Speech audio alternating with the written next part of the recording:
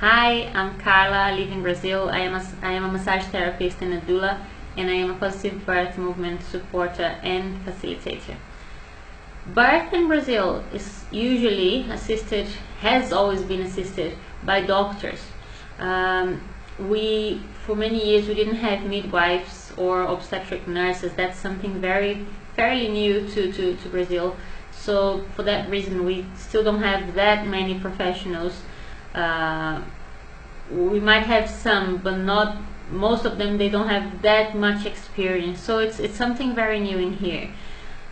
Having in mind that the doctor is the main person who assists births in general, the law doesn't really support these doctors. So even if they have this call in their heart and they want to assist home births, if anything happens in there, regardless of being their fault or not, the law will punish these doctors. So many of them, they just don't do it, even though some of them really want to. For you to have a home birth in Brazil, you have to pay for everything privately. The public system won't offer anything to you.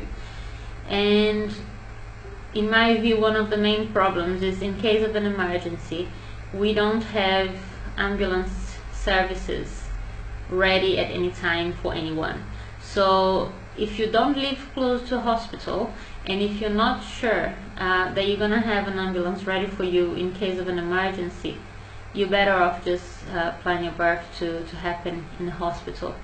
There are many campaigns happening here in Brazil, and people are really fighting for the whole scenario to change, and things are changing slowly, but they're changing.